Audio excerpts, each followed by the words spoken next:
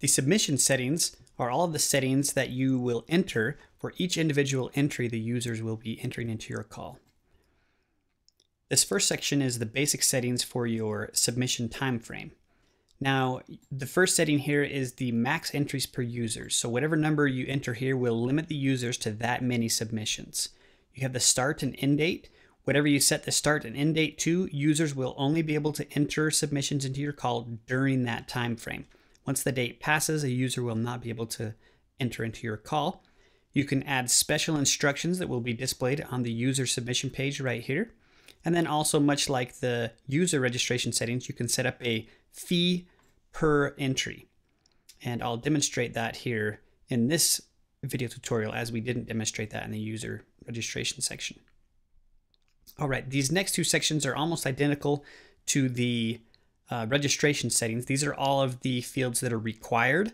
The users have to choose a category, and they have to submit a title, and they have to submit an image. But apart from that, you can add or take away some of these default optional required fields, or you can set up your own required fields for specific pieces of information you need to capture per submission. So I'll demonstrate a couple of these settings really quick. So I'm going to switch over here and log in as a test user I've got. So I'm going to click on the login button. And this, of course, assumes the user has already registered. And I've just got a user called Jane at ArtCall.org here. I'm going to log in as Jane. And this is what she would be presented with. Now you can see I've already got a few test submissions in here that's been that I've uploaded to demonstrate the process, but I'll walk through an individual one. So she would say add new submission.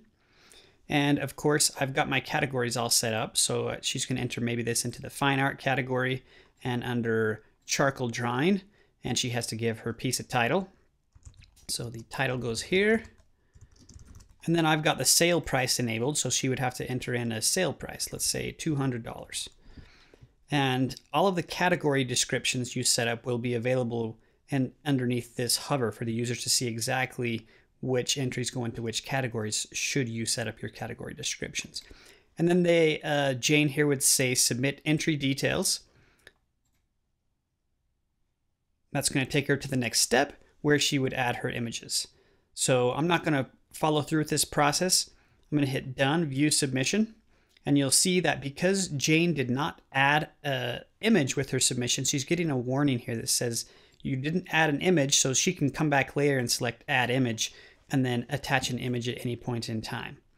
So there's the submission that Jane's entered, and all of the data that's captured via those submissions is back here on these admin panel. Now notice that it says max entries per user 4. So if we go back here and look at Jane, she's already entered 1, 2, 3, 4.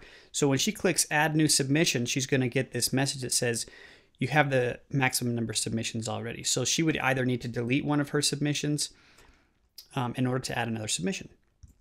So that's how we can limit users. If I go ahead and switch this to 5 and update this, this should now allow Jane to add another submission. So I'll come back here. She's got 4 currently. I say add submission. And of course, it's letting her add one because she's underneath the threshold here. I'm going to stay on this page and I'm going to add a few more custom fields to these submissions so you can see how those work. I'll jump back here and say edit submission settings. And I'm going to turn on a fee this time. So I'm going to say, yes, there is a submission fee, and I'll just leave this at $25 per submission. And I'm going to come down here and update those settings. And as soon as you add that fee, when Jane goes to add an entry, she'll automatically get this payment details form built right into here. And she would punch in her credit card details, hit submit, and it would automatically charge that credit card, and those funds would be deposited into your payment processor account that you have set up. So that's how the submission fees and also the registration fees work in a similar fashion. It's worth noting that if you do have submission or registration fees, all of those will be available to see underneath your payments tab, and you'll be able to see all of the payments and issue refunds directly from this page should you need. I'll switch back up here to the user registration settings, the submission settings rather, and let's add 1 or 2 more settings here. So I'm going to turn on a description or method, and I'll add 1 custom field as well. So I'm going to do this one as a checkbox, and let's actually do this one as a radio button. And I'm going to say include in directory. And then down here in the description, I'll say select yes or no as to whether you want your submission listed on our website directory.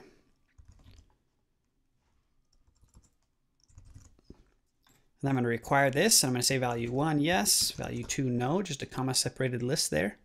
And I'll go ahead and update these submission settings. Now, of course, this is just a fictional example here, but you'll see how it works. When I come over here and refresh the page that Jane sees, she now sees that sale price, and she also sees include in directory, and she's able to select yes or no. And this, if she hovers over here, it'll tell her exactly what this field's all about. So that's how you can set up these custom submission fees and capture any sort of data you need from your users through the submission process.